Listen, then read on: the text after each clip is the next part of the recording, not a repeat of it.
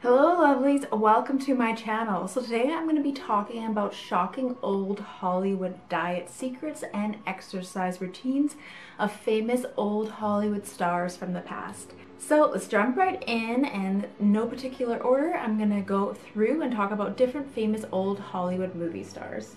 And the first one on the list is Marilyn Monroe, who was super popular in the 1950s and 60s. And I have featured her diet and exercise routine and morning routine in some other videos, so make sure you check those out. And Marilyn Monroe discussed her bizarre diet and eating habits in the 1952 issue of Pageant Magazine, which is no longer in print, but this was an exclusive interview, and her breakfast consisted of 2 raw eggs whipped in hot milk. Her favorite dinner was either steak, lamb chops, or liver with raw carrots. And she would also indulge with a hot fudge sundae after her evening drama classes.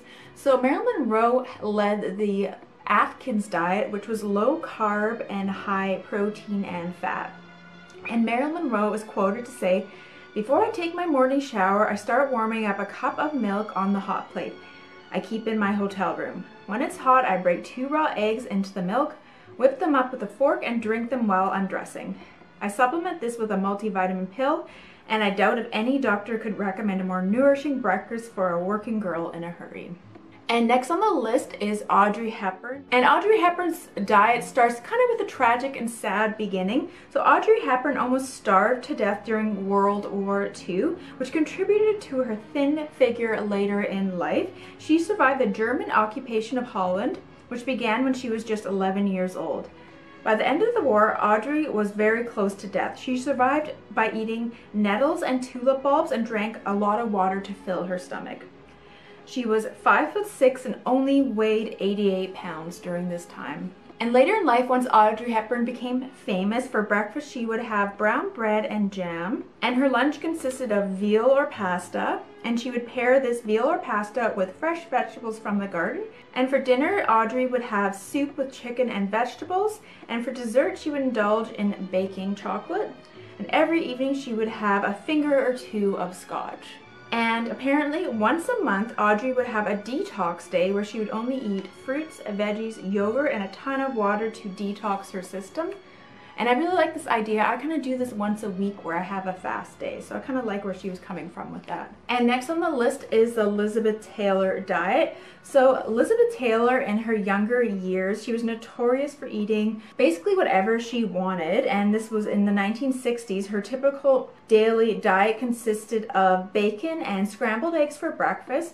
For lunch, she would have peanut butter and bacon sandwiches. And for dinner, she would regularly have fried chicken, mashed potatoes, cornbread, and green peas. It wasn't until the 1980s, later in her life, when she weighed over 180 pounds and was mocked in the media, so she wanted to go on a diet, and by the late 1980s, she figured out how to lose weight by going on a diet she created for herself. She later translated this diet into a book called Elizabeth Takes Off. The book contains valuable advice like eating lots of fruits, vegetables, and lean protein. The book also consists of some very strange recipes like mixing cottage cheese with sour cream and steak and peanut butter sandwiches. Elizabeth Taylor would also have 1 day a week where she would pig out and eat whatever she wanted. And this included eating fried chicken, mashed potatoes with gravy and lima beans, corn, and chocolate cake. And I really like this idea too, because I really don't see the point in completely starving yourself and not indulging in certain things you like. So I like the idea of once a week just kind of going nuts and eating what you want. And next on the list is Sophia Loren. And Sophia Loren has been known to endorse the Mediterranean diet, and this diet emphasizes eating fresh vegetables, fruit, fish, whole grains, and olive oil. And Sophia Loren once famously said, "Everything you see I owe to spaghetti." And she actually has several cookbooks that are all Italian-inspired recipes like Tuscan bean soup, and there's plenty of pasta recipes in there, including her famous lemon pasta recipe. So when I first started YouTube. I really didn't know how to do any video editing or how to edit photos when I first started my blog. I was Googling online different classes I could take, and I actually learned everything on Skillshare, and this was a few years ago. So I learned how to use Adobe Lightroom on Skillshare, and I also took a few courses on Instagram and just YouTube SEO.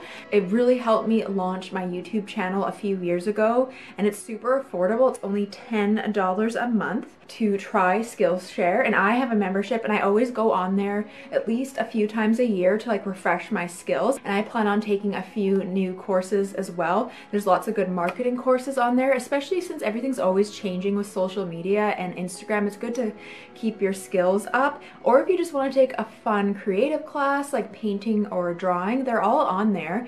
And the first 1,000 people to use my link in the description box will get a free trial of Skillshare Premium membership. So make sure you click the link below to join. And there's so many classes on there, so I'm excited to hear from you guys and see what you end up taking. And next on the list is Mae West. And Mae West never tried to slim down and diet like other old Hollywood stars. Instead of dieting, she would speak up about fattening up her parts by eating cream chicken, buttered toast, lobster Newburg, and chocolate whipped cake. Her secret to achieving her famous curvy figure was her custom corsets. She famously said, "What can be accomplished by the feminine figure once is nipped here and there and allowed free rein elsewhere. You'd be surprised." And next is Katharine Hepburn. And Katharine Hepburn claimed that she was never a health nut, and she says, "I deny myself nothing. I think what you should eat is perfectly obvious. I just don't care to eat those things, so I don't." We live in an era of making a great deal out of very little. They make a big deal out of diets. "I've never been on a diet in my life," quotes Katharine Hepburn. Even though she indulged whenever she wanted, and this included one of her favorite foods, chocolate brownies, she actually had a very rigorous exercise routine and played lots of different sports. She was very athletic, which allowed her to indulge more in her favorite foods. And next is Jean Harlow's diet. So Jean Harlow put herself on a rigorous diet to slim down before her movie roles.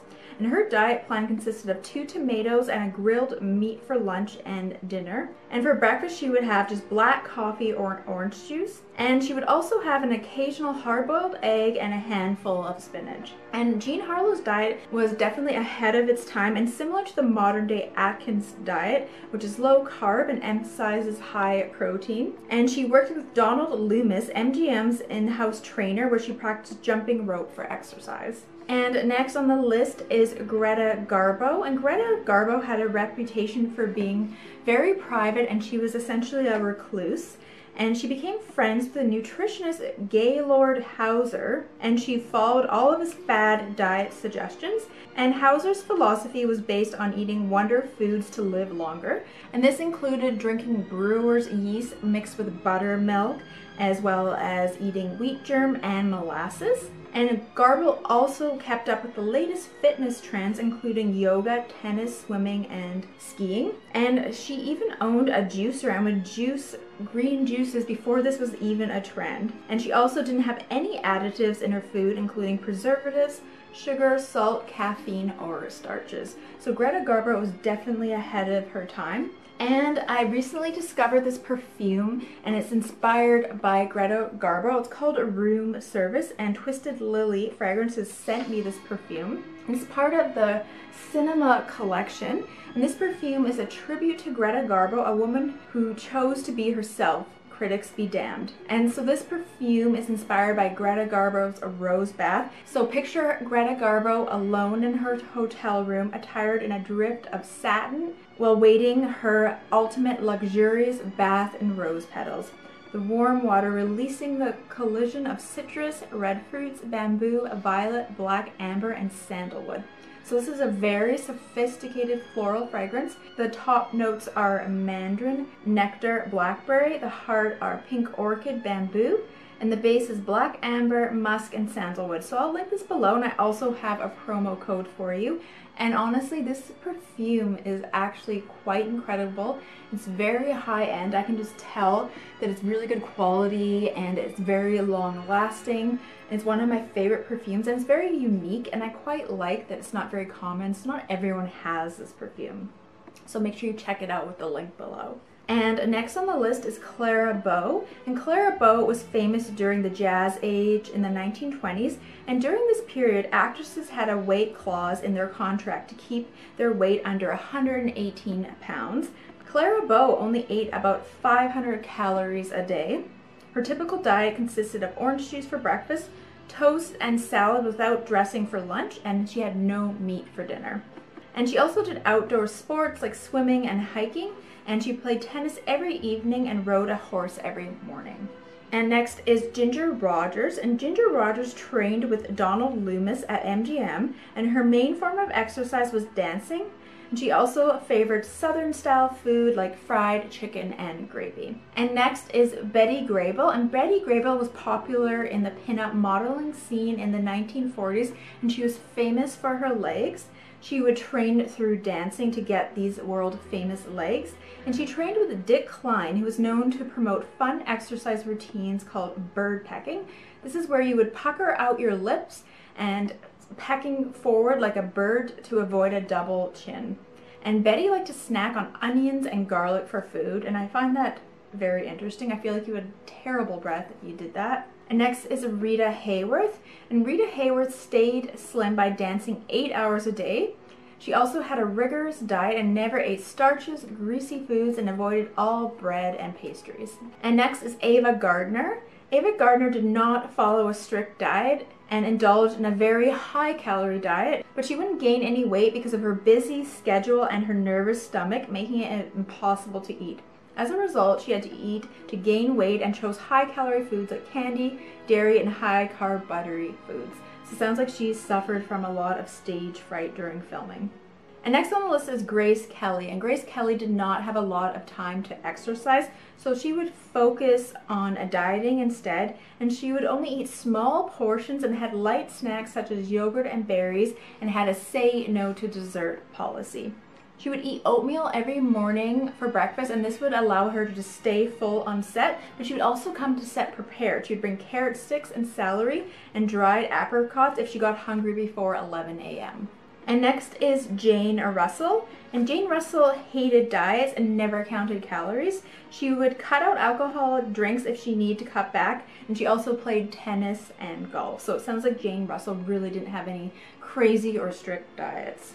And next on the list is actress Gloria Swanson, and she was way ahead of her time and a trailblazer for health. In the 1920s, she would practice clean eating and cut out sugar and meat from her diet. In the 1950s, after she finished filming Sunset Boulevard, she became devoted to practicing yoga and would lecture others on fitness and healthy eating.